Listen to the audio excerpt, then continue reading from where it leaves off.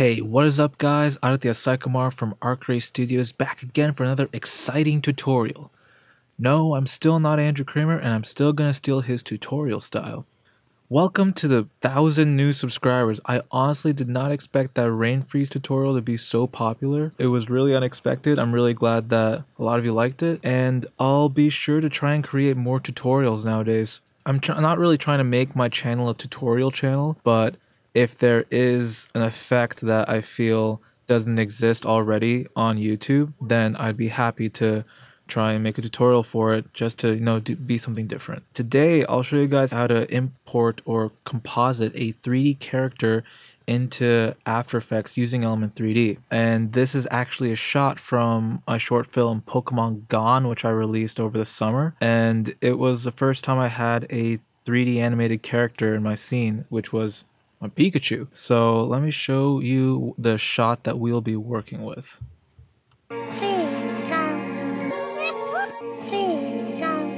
Yep, pretty small, pretty simple looking, but had to learn a lot of different techniques in order to be able to pull this off. The Pikachu model was found online on a website called Row Studios. These guys apparently got into the Pokemon mobile games and made zip files of all the models pretty much. So you can pretty much select anything. So here's Pikachu, and it's a pretty decent model. I had to clean it up a little bit, and if you want to see that how I animated it, it was in Maya 2016. Being a student, you can use it for free, which is awesome. And yeah, check that out. It doesn't have a rig, so you have to make the rig yourself. And then I animated it using the graph editor. If I just select the root right there, you can see, actually select the head, so you can see how the movement works. Like he's tilting his head and all that kind of stuff. I'm not the guy to teach animating. I know the very basics of it, and I guarantee you can find really good tutorials online, so definitely check that out. But that's not the focus of today's tutorial. It's all about Element. So for this tutorial, you're going to need After Effects and Element 3D version 2.2, and yeah, let us get started. So I'll create a new composition. Sure. And then import footage and create a new layer, solid, for element. I'll trim the composition to fit this too. Alrighty. So let's do. By the way, I'm using VideoCopilot's FX Console thing. It's really useful, lets you dial up your effects that you need really fast. So definitely check that out. Go to their website and download it. It'll change the way you use After Effects. Well, not really, but it's helpful. So next, the key thing here is that the animation that you create in Maya, you need to export it as an OBJ sequence. I'll put in a link in the description for a script that does that for you, because Maya does not export OBJ sequences natively. It exports OBJ objects, but not sequences. So I'll put a link in the description for a script where you can find that. So first things first, you have to go to File, Import 3D Sequence. And I just gotta find where I put this. Right, so when you finally import your sequence, it'll look like this. And then actually it doesn't have the textures on. I made sure that I loaded those on too. And you can see in the baked animation, you have a start frame, and you can just scroll through and see the animation, which is pretty nifty. So if I hit OK, seems to not really show up on our, because it's below. There we go.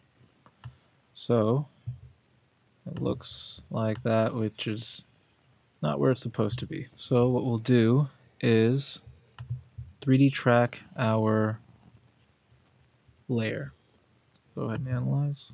All right, now our shot is tracked. I think I want to put Pikachu right about here. I'll right click, set the ground plane and origin, and then create the null and camera. Automatically Pikachu jumps because we have to now establish where he is in 3D space. So what we'll do, select element, group 1, create group null, hit create. So now our Pikachu has a null object attached to it. So what we'll do is hit P for group 1 null and P for track 1 null, and just copy over the position. So now it's in the right place it needs to be. Now it's just a matter of taking the group 1 null and messing around with its parameters to make sure Pikachu is looking in the right direction. I'll hit R for rotation, change the Y rotation so he's looking in this direction. Hit S for scale, make him a bit bigger, and now he's like looking confused in a particular direction, like, oh, what's going on? Perfect. Now it's obviously the color isn't right, so we'll go into element, scene setup, and I also have the environment map from the rain freeze tutorial because it's in the it's the same place. But what I'll do is I'll change it by lowering the saturation, because the saturation in the shot is also really low. This is all about matching color, which we'll do later. But we'll also create a plane. The plane will be below Pikachu. This is basically so we can cast a shadow, because this will be a matte object later. So I'll go ahead and turn on mirror surface just so I can make sure that he's standing on it properly. That's about right. Turn off mirror surface. I'll go ahead and apply the matte shadow effect. Actually, I won't put it on there just yet. Go out onto the scene and make sure that that works properly. And I will create a new light. I'll do a parallel light just because they're pretty harsh shadows this day. And make shadow darkness 100 for now. Okay. Cool. Now, if I recall, the light was pointing about this way. Or like on top. Oh.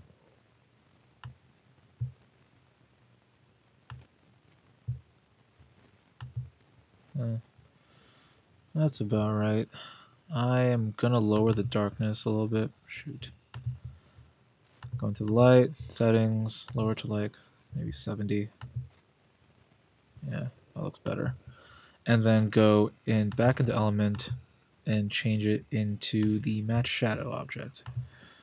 So now we have that. Our shadow might be still too dark. So I will lower that to about 50. Yeah, that looks better. That'll work. So now we have our Pikachu, it's lit, and we have our camera movement like that. So far, so good. Now it's a matter of color grading him to match the scene, or color correcting, because when we do our final grade at the end, it has to overall match. So what we'll do, I have an effect called Color Matcher, which is pretty nice. Oops, wrong thing. Because I can apply it to the target layer below and just jack that up and like, not all the way, but like most of the way. So it looks, that automatically does a lot to help. But for the sake of this tutorial, we will try to do the same thing, but with inbuilt plugins. So I'll do first a hue and saturation and desaturate.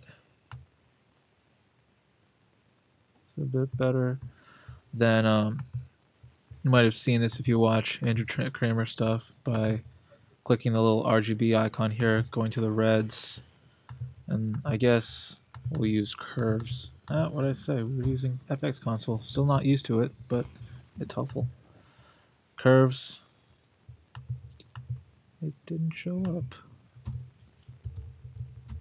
There we go. We'll go into red channel, jimmy it around, go into green, and then blue. Blue looks like it needs a bit more. Let's see. No? That's interesting. Honestly, that could work. It's a bit different than what I expected it to be, but I guess that's fine. I'll mess it around with a little bit more. But yeah, that's pretty much it. Now you got a 3D character in your scene. Put it at full resolution. And let's see our handiwork. What you'll also notice is that in my original composition, I had him look like he was saying something like Pika. I'd say I think it's clever. But essentially what I did is if I go into here, I had my original element layer and I duplicated like a couple times, and each one I changed the UV mapping of his mouth, which is a thing that you can do. You go into scene setup and you select, where's his mouth? The layer for his mouth right here. And if you go into the diffuse, you can change which mouth expression he has by changing like the offset value, like that. It's really strange, but it works. And essentially, I made a couple copies of the Pikachu, and I changed the sprite for each one, which is how I made him talk. But yeah, that is pretty much it. So that's another tutorial, guys. Might be making more later. This is a crazy semester for me, so I probably won't be able to upload as much. But thank you for all your support, and be sure to like and subscribe. Peace out.